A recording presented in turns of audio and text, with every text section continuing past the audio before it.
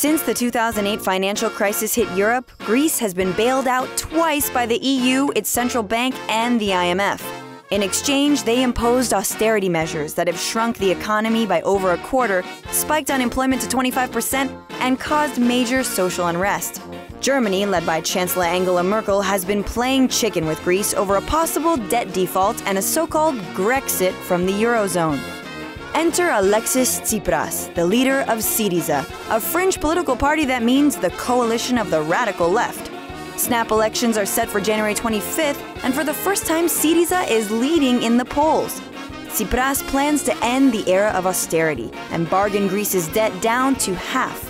Other austerity-stricken countries in Europe, like Spain and Ireland, are watching to see if it's going to be a Greek tragedy or comedy.